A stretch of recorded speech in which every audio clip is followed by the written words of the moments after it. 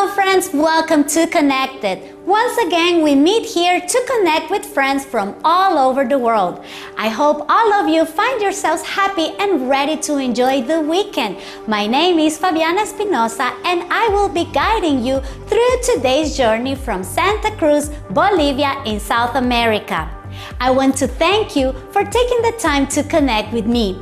Remember that you don't only see us through the Abya Yala channel, but also through Facebook, Twitter, and our channel on YouTube.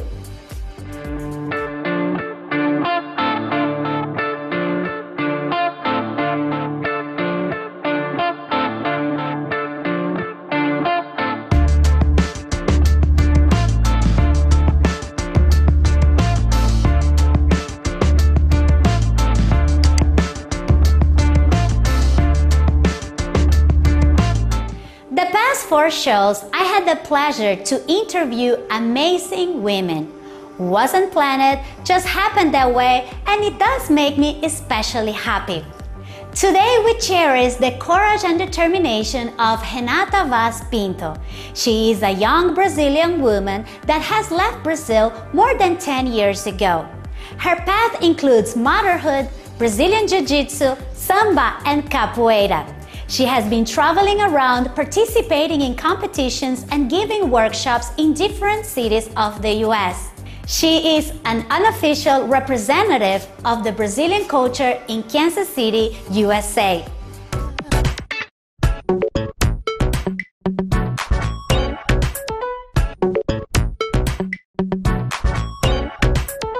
It is my pleasure today to introduce Renata Vaz Pinto. When I meet people like this, I like to call them cultural ambassadors, even though they are not official. But I feel like these kind of people, the ones that migrate from one place to another, but also takes the time and make their living out of maintaining their culture alive and sharing their habits. It's a beautiful thing to do for me. So Renata, thank you so much for being in the show. Welcome, and let's go ahead with the first question. Please tell us, back in Brazil, when you used to live there, how did you get in touch with capoeira, samba, and jiu-jitsu? Did you have any influences? Yes, living in Brazil, I was born and raised in an area of Brazil that was not well developed, let's say. So I went to non-private schools where a lot of the kids there didn't have the money to spend on martial arts or dances that were quite expensive, such as ballet or piano lessons and stuff like that. So they offered capoeira classes for the non-privileged kids from my school. And unfortunately, I was never allowed to take dance, samba, or capoeira among the students because I had parents that were very close-minded. So that desire, that dream to become a dancer, to become a capoeira teacher or a capoeira student, and brought that to me over the years. The desire just increased. So I was exposed to it at a very early age, and I could never do it because my parents were very close-minded. So as I moved and I grew and I had the opportunity, I immersed myself into that culture and I never stopped. That's awesome. So where were your teachers from? Did you learn it back there, or you started when you moved to the US? I started samba, and samba, I'm gonna say I started on my own in Brazil because samba is in our blood. It's like football. Right. It's always on the TV. It's always on the radio. My dad used to own a bar back in Brazil when I was young.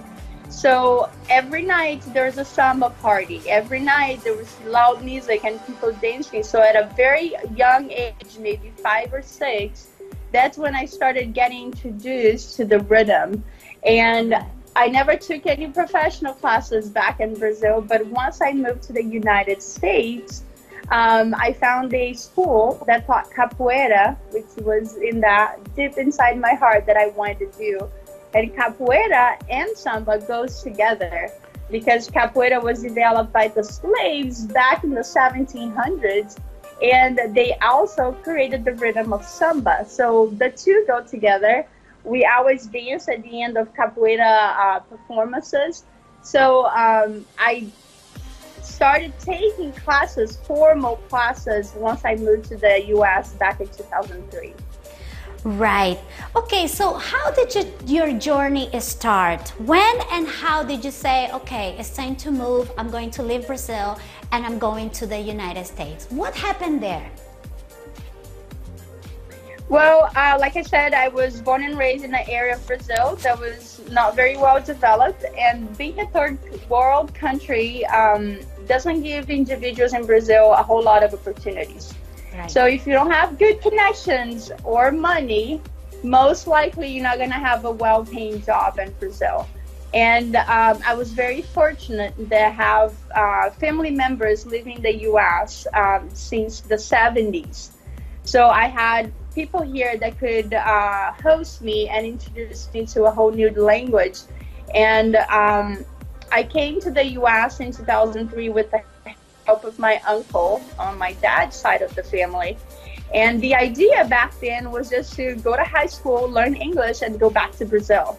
Right. But once I got over here, I fell in love with the culture itself. I realized that learning English was not going to take me very far in Brazil. I needed more than that. So I went to college, and meanwhile, I found the opportunity to bring the Brazilian culture to the US, and I decided to make the US my new home. Right. And during that time of like moving from Brazil here and deciding to stay in the US, did you have any struggles, and in which ways did you see your life changing? Yes, very difficult to start with. Many struggles. I spoke no English when I got to the US, so high school was very tough. I suffered bullying in high school. I went to college, and my English was still not very good, so I struggled a lot not speaking the language, and I was very young. I didn't even know how to drive back then, because in Brazil it's still legal to have a driver's license at the age of 15. So communicating, getting to places, job, I couldn't find a well-paying job back then. So many struggles there, which pushed me to use the abilities that I had. And back then, I knew how to dance. So that's all I knew how to do. And that's one of the things that got me going, that, got me through the struggles in the beginning. Right.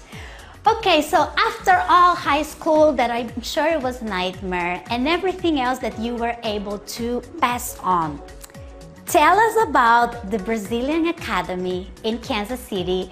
How did it all start, and what were the beginnings?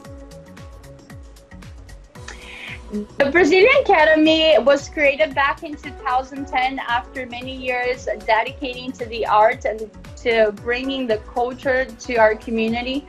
I say my husband and I, we've been, he's also a dancer and martial artist, and together we created the Brazilian Academy. And what it is, it's a culture center that provides not only dance and martial art classes, but as well as language classes, free classes for the community. And that is just basically our mission, is to bring the Brazilian culture to the United States, to the community that we live to. So we have classes here, and on top of that, we do a lot of shows at high schools, elementary schools. We perform at bars, convention centers, nightclubs. We do all that here in the US where we live, as well as teaching overseas. I see. So let's say the academy divides it not only on the jiu-jitsu martial arts, but also the samba dancing and also capoeira, right? As well as Muay Thai and Tai Chi. So we have more, and Portuguese classes. And Portuguese classes, that's so amazing because it's very integral, right? Like if you really want to have the idea and to have the experience about Brazil, for a person that doesn't come from there, is just a beautiful tool and beautiful way to do it. So tell me more about that. I've been seeing your activity, and you traveled around in different cities, going to competitions. Tell us about that. Well, once a year we go to a competition in Phoenix, my Samba students and I. There's a international Samba competition that happens once a year in Phoenix, and every year we take a few students. I feel like they've been able to grow a lot through the rehearsals that we do to go to that. We also teach capoeira and samba in events that we have in the U.S. I've been to Texas, California, New York, as well as the U.S. Virgin Islands, St. Martin, Portugal, Costa Rica. So once you get into that world, you know, you start getting to know more people, and the students here they love the art and they love the culture, so they love to share. So not only myself, but my students, they travel and they go to places. So we teach and we give them the opportunity to show what they accomplished throughout the months. Twice a year, the Brazil Academy hosts a culture show for the community, which is happening this weekend actually, and we bring about 10 to 15 people from outside of the States, and then we offer free classes for the community, and all of our students get to get their graduation either on samba, capoeira, or jiu-jitsu. So this weekend our capoeira students are getting their graduation, and they get to show off to the community. So we make it a big party. We have an open house, the guests come, and then at the end of the week they will have workshops. We have a culture show for the community, and then at the very end we have a big party. So we have a DJ, live music with a band, and it just becomes a big party. So it's really fun. It's a lot of fun. We're just a big family over here. Right. I love to hear how much the community participates. Okay, so tell me about, let's say, how do you put your groups together? Let's say in a group, or do you have people from different ages? Let's say for samba, because right, you have to kind of get in a rhythm and start doing it. So how long does it take, or how long does the courses last? We have intro, intermediate, and advanced classes separate, but we have classes there for everybody. So we have an all levels class, and honestly, samba is for everybody. I've taught classes with little kids from like 7, 8 years old, among adults that are 20, 30s, 40s, you know. So there's no secrets. It's just the steps and really feeling the music. We believe a lot in your emotions, you know. Samba is supposed to be the best part of your day. It's supposed to be, you leave all your stress and all your struggles outside the door, and you come in just to have fun. So we really emerge into the music. We close our eyes. We have our little meditation section, and then, you know, slowly we'll get our feet and our hips and our shoulders and our, you know, our mind into it. So yes, we do have little kids class, we have beginners and intermediate, but what I really love is to see everybody together having a good time. That is great. And also, Renata, okay, when it comes to jiu-jitsu, which is very well known in the world, but also how is the image of the women as a fighter in jiu-jitsu? What happens there? Do you have many students? Do you go also to competitions with your students? Yes, I actually just started a all-women's class about 3 months ago. I've been a jiu-jitsu practitioner since 2008. And I've been to many competitions. There's the International Brazilian Jiu-Jitsu Federation here, and they have I would say over 20 or 30 competitions per year. And they have the Pan Americans, the Worlds, the last one they had was the Worlds in August, and we took a group of 15 people to Las Vegas to compete. And some of those were women. I have to say that in the last couple of years, Jiu-Jitsu has grown so much, and the women are getting to know Jiu-Jitsu more. And I am so happy that women are willing to try the classes, because I find it very important to ladies to know how to defend themselves. Right. Call me crazy, but I am a runner. You know, I do half marathons, and I like to go jog on the streets, on the trails, and you never know who's behind you or who's watching you. So knowing how to, you know, hold somebody down on the floor, maybe, you know, immobilize the person, chokes, arm bars, wrist locks, ankle locks, you know, just stuff to give you enough time to run away is very important. So I motivate and I try to tell every woman that I know that it's important for them to know Jiu-Jitsu. Right, and actually it is something great, especially if you start from a young age, right? Because you already come with that idea with set up in your head that you are also capable of defending yourself, not only always being the victim, right? Exactly. And that's what we're here for. We just want to, you know, encourage women to take advantage of all these skills that sometimes they don't know it's even there. I know we are capable of, you know. We're not as strong as some of the men, but if you have the right technique, you might be able to, you know, to go above and beyond their expectations. That is so true. Okay, so let's move on now and talk about capoeira. How is it there? Do you guys get together, also travel, workshops? How do you guys work with capoeira? Capoeira is challenging. Not everybody knows what capoeira is. So people think it's a dance, although it's a martial art. Capoeira, there's no rehearsing in capoeira. There's a lot of kicks, takedowns, as well as backflips and, you know, stuff like that. So people confuse capoeira with, you know, gymnastics and taekwondo. So there's definitely the aspect, the show aspect of it. So it's very flashy, you know, but it's very dangerous as well. So capoeira, the idea of capoeira is for you to kick me on the head and I need to get out of the way, it does, and counter kick you as fast as I can.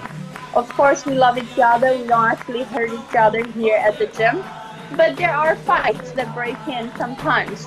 So the students are trained to be able to defend themselves on the streets if necessary, but we are very strong community. So capoeira is more about community. It's not about just competition.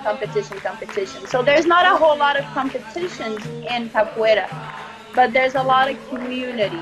You eventually will learn Portuguese because we're always singing songs through the classes. A lot of coordinations. You gotta clap as you're singing, and a lot of people, believe me, don't know how to do that. So capoeira requires a lot of coordination, a lot of upper body, and, you know, going up and down the whole time. So you get a full body workout. You get the community aspect of it. We travel together, we go to events, not competition, we go to events, so we take workshops. There's a lot of women in capoeira, you would be surprised. So it's a great place for the entire family. So we don't have only like boys or girls training capoeira. We have moms and dads and kids. Our capoeira, it welcomes everybody. So it's amazing to work with capoeira because everybody can do capoeira. If you're in a wheelchair, you can still do capoeira because you can play music, you can sing. There's so much that everybody is welcome. So that's what I love about capoeira. That's what it makes me proud to be involved in this martial art because it's for everybody. Right, very inclusive. Okay, so Renata, and of course we've been seeing all the images and it's just so amazing the work that you guys do. We're gonna go to a really fast cut, and when we come back we'll do the last question for you. People at home, don't go anywhere. We'll come back with more Renata and more Brazil. Stay connected.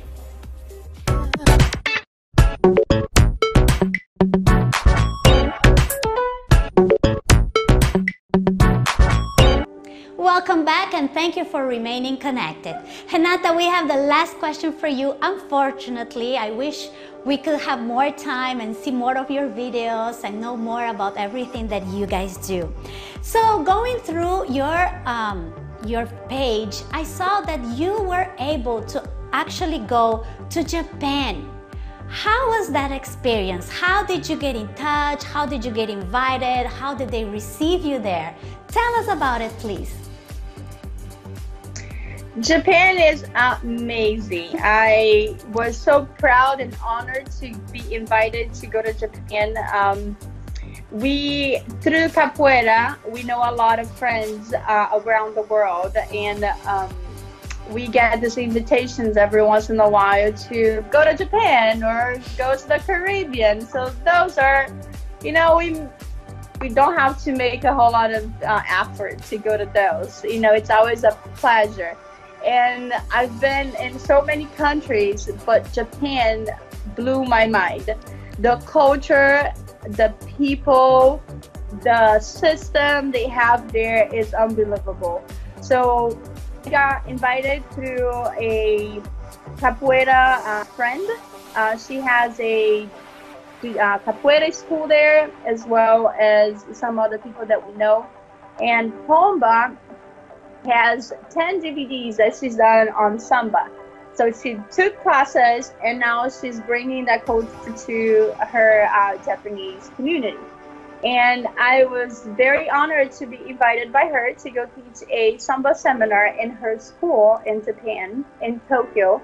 The culture, the people, you know, I went there and I thought a class that was not very easy. And I could see in their eyes and their body motions and gestures, even though I couldn't speak their language, I could see the love they had for the Brazilian culture and how much they wanted to learn. So I thought a 1.5-hour seminar, and at the end of it, I wanted to make it 3-4 hours because I just wanted to keep on teaching. You know, they're so polite, they're so gentle, they're so loving, and I just couldn't see, you know, I couldn't say better things about Japan and its people. It was unbelievable. I had a great time. So they were already advanced when you got there. So your friend, is this friend that invited you, is she Brazilian or Japanese?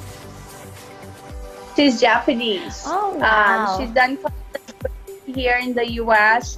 She comes for a bunch of the capoeira seminars that we have here. And she invited me there. So she has students, they are beginners and advanced. So she had different levels of students in the same class. And that's why I say I taught a class that could be, you know, followed by beginners, but as well as challenging those most advanced students. And all of them were, you know, willing to learn and willing to put in the work to, you know, keep up with the class. It was impressive. I was very proud to see the work that she's been doing there, and to add on, you know, to give back to that community, that because they deserve so much. They've been working so hard for it. Right. Renata, it's such a great job what you do, and I really expect you keep on going and going further along with your husband and the academy, and get to know more places, and always promoting and taking the Brazilian culture with you. Thank you so much for the time you spent with us today. I'll give you a little space so you can say hello to the audience, and of course share the page, the information of the academy. Thank you so much for having me. It's been such a pleasure. I wish we could continue to talk. Go to Facebook, go to Google, just search Brazilian Jiu-Jitsu Capoeira Samba in Kansas City. Our website is brazilacademyusa.com, and there you can find a whole bunch of photos and videos and information about what we do here. Awesome, Renata. Thank you so much. Always be well. Mwah. Until next time with me. Bye. Thank you. You're welcome. Bye. After listening to Renata's experiences, I want to rescue the importance of the community.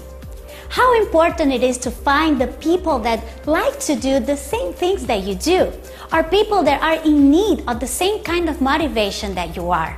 Also, I want to remind you that if you like to be encouraged, remember to encourage others. That's the powerful thing that a community always will bring to you. You have the chance to give and you have the chance to receive. I will see you again in 7 days. If you know anybody in this world that would like to share their story, their lifestyle, their habits, whatever is positive for others, let me know. Write me to conectadosbolivia24@gmail.com. I'll be glad to connect with you. Until next time with me, goodbye.